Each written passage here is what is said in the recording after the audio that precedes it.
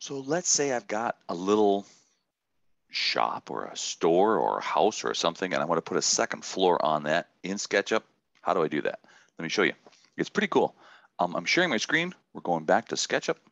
And what I want to do is I've got a little model here. I've got kind of a model here that I'm kind of messing around with.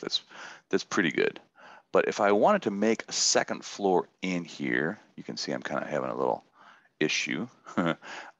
I've made a second floor tag. I've made it my active layer. And now what I want to do is just kind of work on that. So maybe what I'll do, I'll just show you how this doesn't work. If I grab a little rectangle tool and put it on top of my house here and try to draw, you see what happens. Basically what happens, it sticks to the existing model and it closes off whatever spaces it can, but I don't have anything I can work with here. So I've got, like if I start trying to close these up and grabbing pieces and pulling them up, I'm still going to have individual elements that won't work.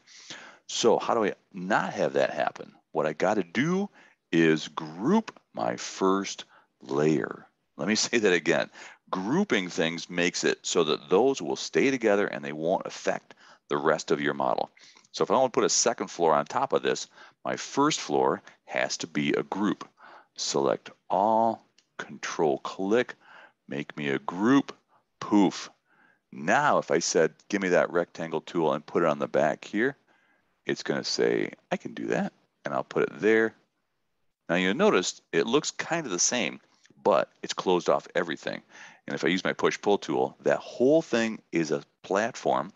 I can pull that up. Maybe my floors are 8 inches thick, and say I'll pull it up 8.